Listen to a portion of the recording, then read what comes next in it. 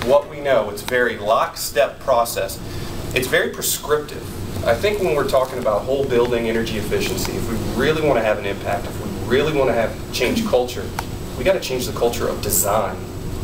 You know, it's more at SD so that DD and CD goes smoother. If we're going to change design, we're going to change culture, we have to change the way we approach designing buildings. Broken linkages, as I was talking about, you've got these inner kind of conversations that are happening and decisions are being made that could be detrimental to the end result of the project. Minimal effort at schematic, right? Hey, I need a design so that I can go to the board for approval, or I need a design so I can go to the community and show them something. Give me something quick, right, so we can price it. The effort at schematic, to what Dan was talking about, is just like a process. We need to really think about, or at least rethink about, our approach to schematic design. Isolated design decision, bare bones value engineering. And I've got some old examples in entire communities like Fairfax County where they like prototype. We want this boiler. So in one project, they value out like a condensing boiler for whatever reason. They did some quick back of the envelope calculation on one little project. We came in and looked at that value engineering and said, wait a minute, this is way off. First of all, the cost savings are wrong. You didn't account for this. The energy savings aren't correct. We did some very low-level, low-cost analysis, and now the county is doing that everywhere. That little change, that kind of impact, you know, for things like that, is that, you know, one of the problems, again, we're all working in a tough environment. Cost, price, everything is sensitive. But if we can find some time to work in some of these assessments, I think we'll see better products down the road.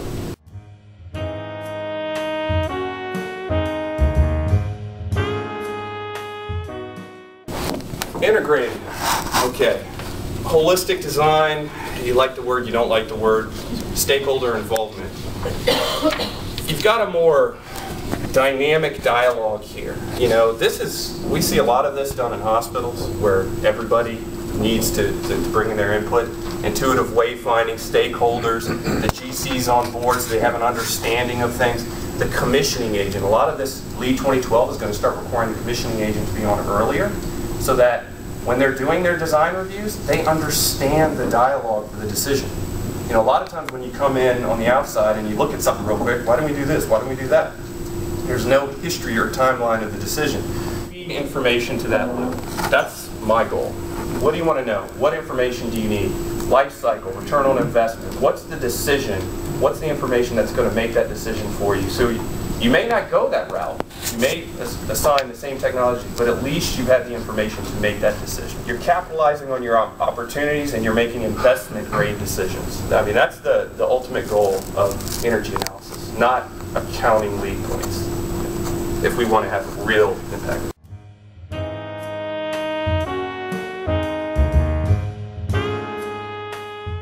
It's basically a whole building energy performance analysis. It's a performance prediction, holistic versus prescriptive. We're looking at everything together.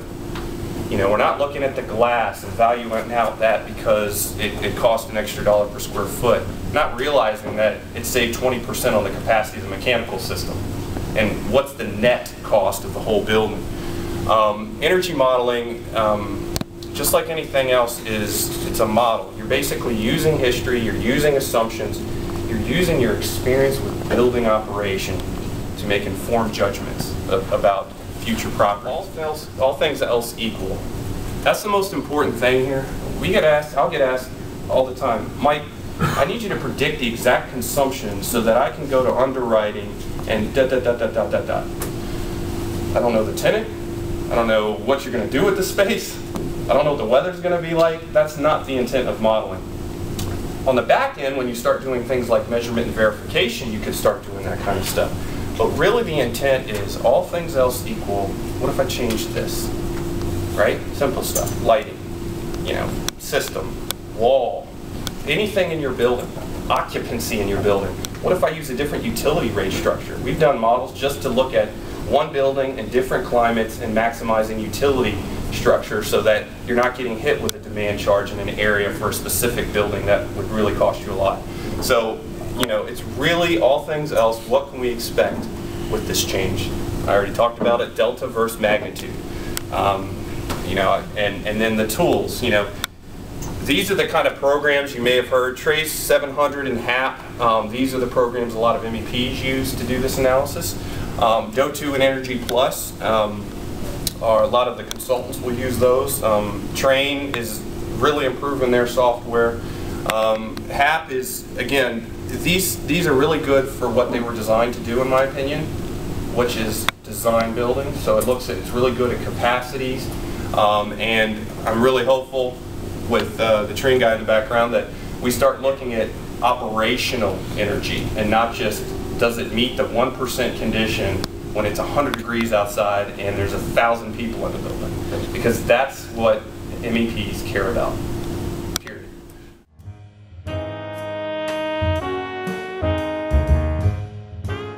Team to make good decisions. I'm just the accountant. And it's up to all of us in this room to make decisions and go out on a leap of faith to try some of these technologies. All we're trying to do is give you the information to make that decision. Energy efficient commercial building tax deduction, 179D, probably a lot of you have heard of that. May expire with the way things are going in Congress at the end of 2013. So if you're building anything beyond that point, that deduction might not be there. We do a lot of analysis for this. One thing I'd like to say on that is that it's compared to ASHRAE. A lot of people think, oh, I replaced this system, it was 40 years old, I'm saving all this energy, why am I not getting a tax deduction? Well, the government's perspective on that is you probably should have replaced that already. So they're looking at it relative to current code. So we do a lot of energy modeling for tax deductions. Done a couple for tower. Hopefully they were successful.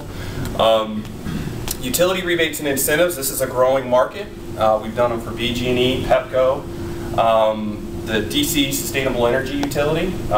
These are all Dominion Power. They all have different structures. And they're all structured relative to the importance of that particular utility. Utilities are interested in selling power, right?